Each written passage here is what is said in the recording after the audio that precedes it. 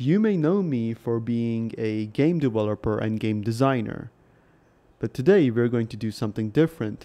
I'm learning Flutter, so today we're going to draw circles using Flutter on the screen.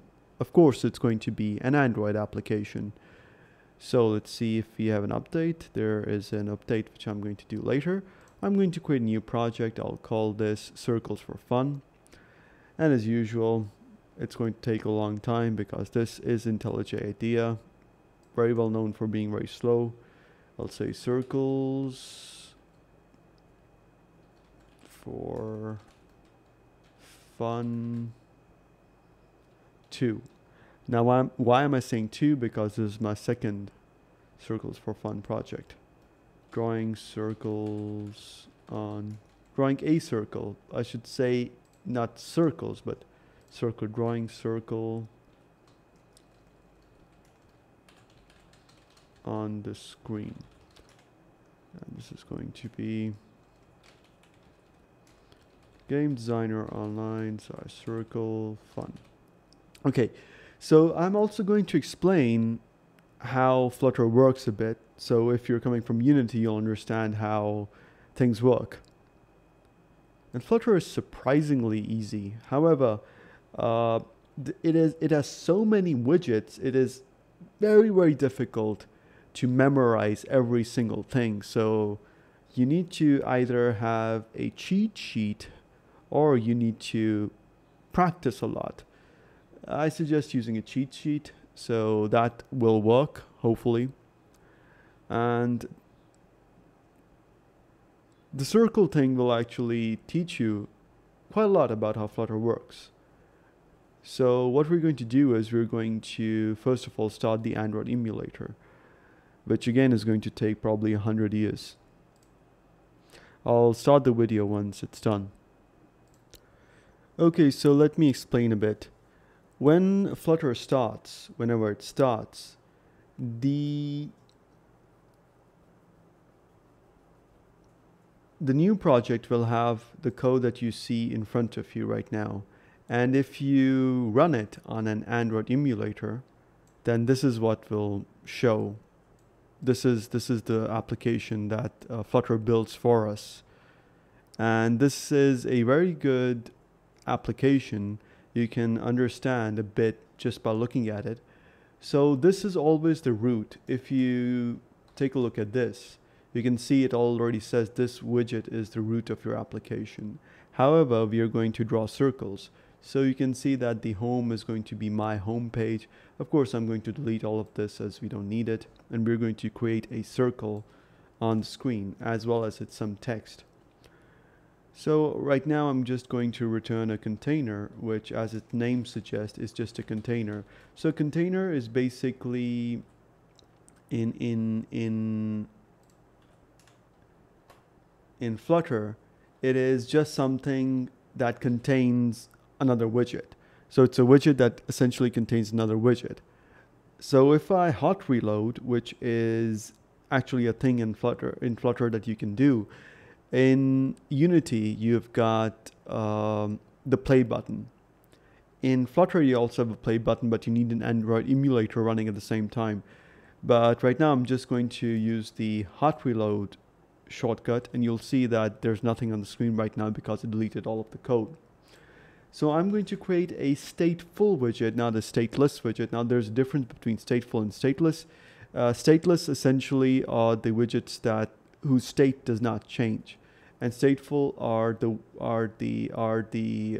widgets which whose state can change. So stateful and stateless widgets. Stateless, the state can't change, and stateful, states can change. I'm just going to create a stateful widget. I don't really need this. I can do this with a stateless widget as well. I'm going to write circle for fun. So another thing you may have noticed is that there is something called theme data. Over here, you can set the entire theme of your application. However, you will need to use references, and you need to know how to use Google for this because there's just so much that you can do in Flutter. So for example, even if I go ahead and write down text. There are so many text themes that I can choose from. So text theme, and then I believe it takes a text theme game, not game object, widget, but I'm not sure because I've completely forgotten. So I think it takes a text theme, I believe, and you can see that I'm correct. So, I mean, this you can't really memorize it, or you can memorize it if you're like practice a lot, but if you hit control space on idea, it'll give you an idea of what you can write here. So body text, it should be body text. Hang on a second, it should be body text. Yeah, it should be body text. So the body text is going to be of text style. And again, this is how Flutter works. So body text needs to have a text style of color white. So this is actually the code that I need to write, and this never changes. So in Flutter, this is always going to be the same. So for example, if I need to have body text 2, I can have a body text 2 color of black, but I'm not going to actually write that because we only need this. Then we can also have a background color, and I think the primary swatch, I guess that's fine right now. Let me just see if I can actually, yeah, background color. So we can have a background color of white. There we go. Okay, so that is going to set the background color of the application. And this is how you can set the theme data of your application. So you see I was returning a container. Now I'm going to return a circle for fun widget, which is a custom widget that we're creating right now. Circle for fun, there you go. And you can see that this is actually a widget. So I can pass it over here. You can pass whatever widget you want inside of the home argument. And this is exactly like all Flutter applications start like this. And then home, this is where you're going to actually write any custom widget that you want, and all of the logic for your app is going to go here. Right now I'm not talking about provider, but I believe that Material app you can also use something called a provider over here. It's just that I haven't practiced it enough, so I can't show it. But providers essentially are a method of managing state in your Flutter application where you change one thing and the entire app changes. Okay, so let's go ahead and start drawing some circles. So the first thing that we need to do is we need to return a scaffold and not a container. A scaffold is probably the most used widget in Flutter because it basically gives the application its face, you can say. So the scaffold is going to take an app bar, and the app bar is basically the bar that you see on top of Android applications. Most of them have it. And I'm going to return a new app bar. So the app bar argument is going to take a new app bar. And the app bar has arguments as well. And this is going to take a background color of... now, how do I access the theme data? I use theme.of context. And context is basically, well, it's context, it's build context. You don't need to know what it does, but it is used by many widgets to find out where you are in the widget build.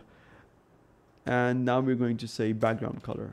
Okay, so now we have an app bar, but we also need a title, which this was basically going to tell the application what to write on the app bar.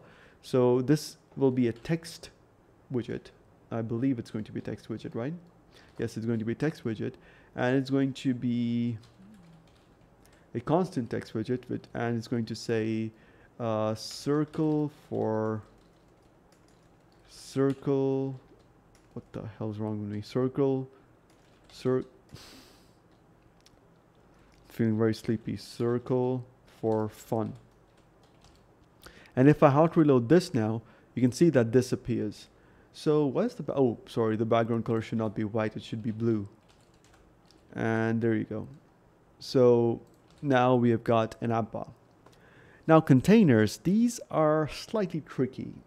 And unfortunately, I wish there were a lot of, there were good YouTube video tutorials which tell you about containers, but unfortunately there are only a few. And it's all about just practicing and exploring what the different arguments can do. So now for an app bar, we've done the app bar. Now scaffold also takes a body argument. This is the body, so whatever you see here is going to be the body. And I'm first going to return a container which will have a width of double.infinity,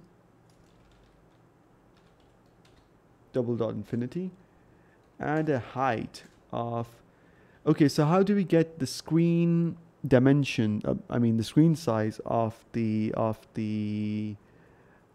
mobile that we're using?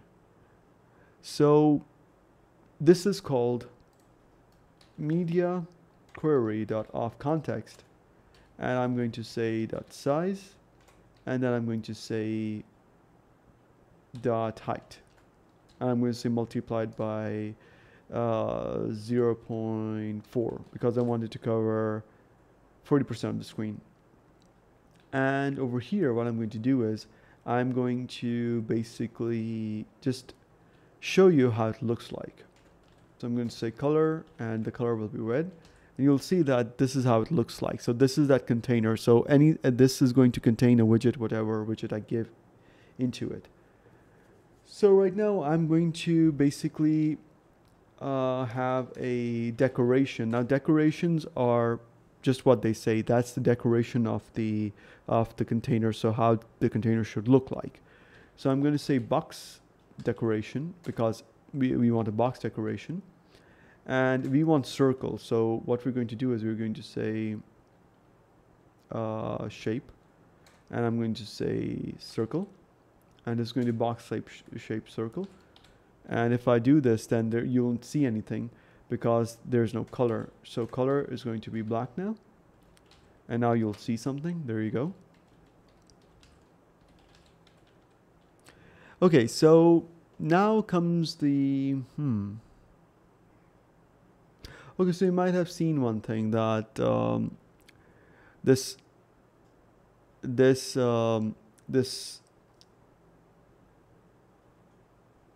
container is actually occupying the entire width of the screen. And if I reduce this to something like, let me just get this and I'll show it to you.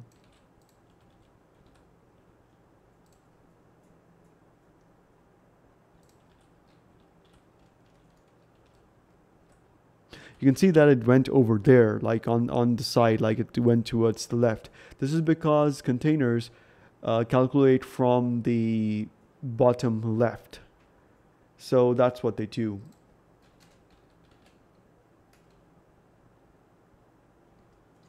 And by the way, if you have a decoration, then you cannot have a, I think if you have a color outside, it is going to basically cause an error. You'll see there's an error. So when you have a decoration, you cannot have a color outside of box decoration. So we'll see how many colors can we have, and unfortunately there's no color except for, oh yes, we'll need a border. So let's go ahead and draw a border, because we need this circle to be transparent so we can draw a widget inside of it. So the border is going to be border dot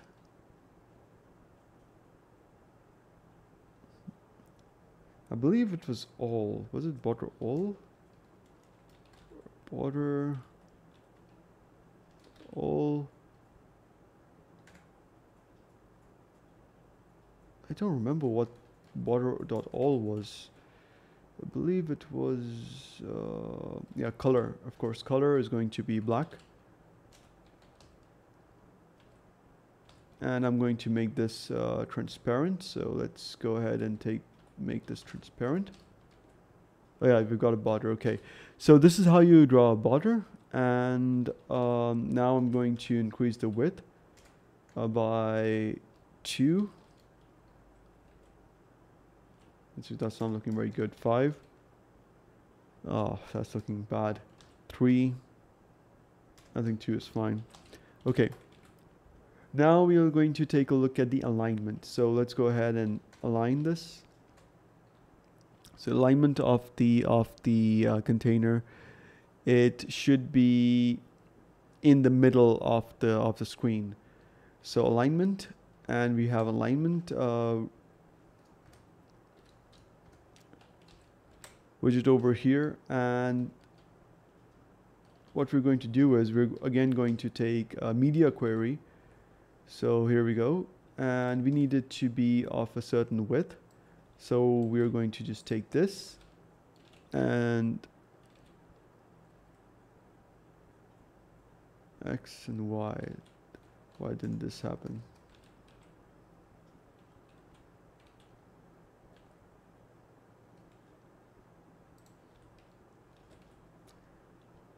That's the reason why you have to use a lot of Google when you are basically using Flutter, because it's very difficult to memorize everything.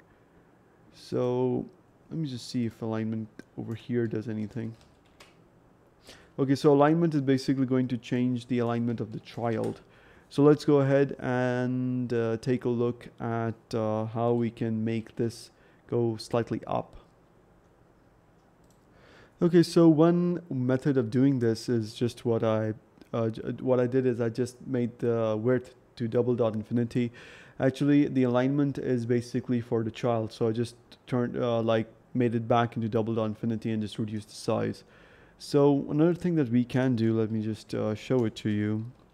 If I, that's too big. Still too big. Okay, that's fine. Now another thing that we can do is we can add some padding. So you'll have padding between the app bar and this. So edge insets dot all, and we can have a padding of 5.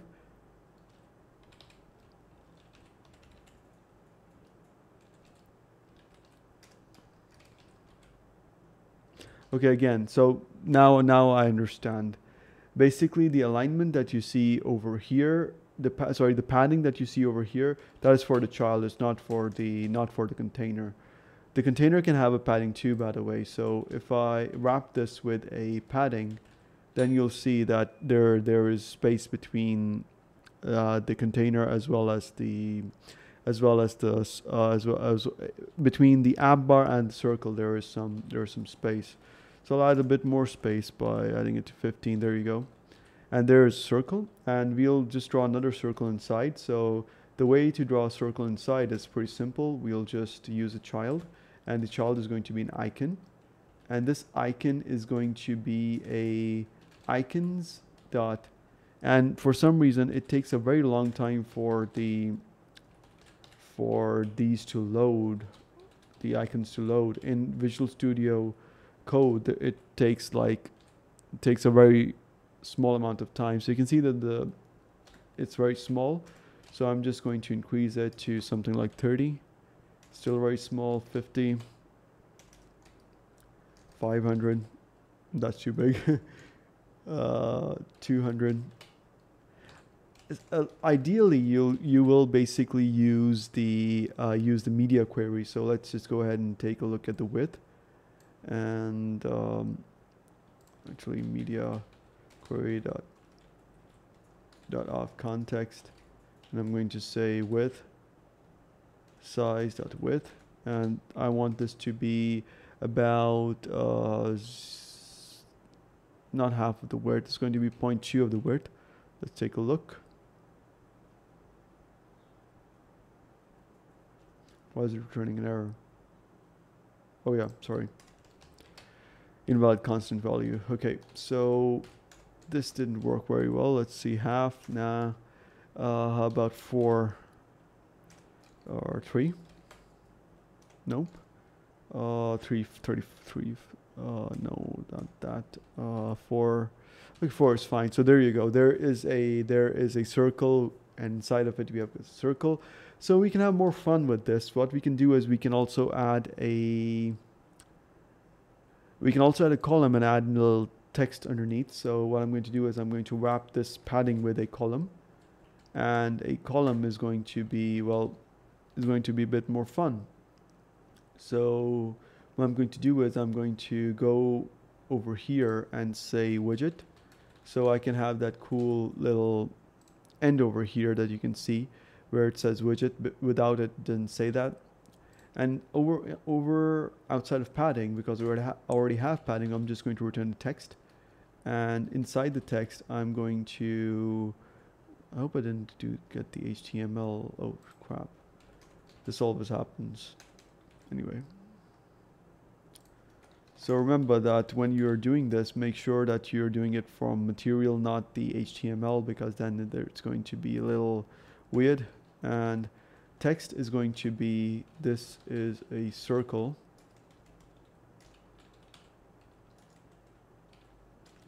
What's wrong with me today? I mean, I'm feeling so sleepy when I'm recording this video, so that's probably the reason why this is happening. Okay, so this is a circle, and this is how it looks like basically. But I want the font size to be slightly larger, so I'm going to say font. Oh, style, sorry, the text style has to be a text style. And over here I'm going to just write font size, and this is going to be 15. Not too good. About 24. Much better. And there you go. So another thing that I can do is if I have to move this from side to side, I can also play with cross-axis alignment, cross-axis alignment.start. You'll see that it moved to the start, but I want it in the center. So I'm going to say center, and it's in the center. So this is how you can play with it. Then you can also play with the flexible widget. So if I go ahead and wrap this with a flexible widget, then if I say flex to, it's going to take, I don't think it's going to take twice of the screen because of the padding, I believe. But usually when you have flexible, what happens is that widgets can actually fight for space. So unfortunately that's not a problem because we have so much space that it doesn't really need any more. I believe if I do flexible 1, and I'm not sure whether this will work or not, but let's just check. And I can basically do flex 3. Yeah, there you go. So this actually took space and that did not. So it took like third of the space.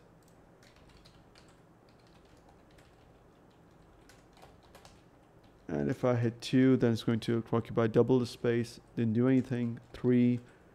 Yeah, there you go. So basically, flexible allows you to tell the widgets how much space they can occupy. And there you go. That is how you draw a circle.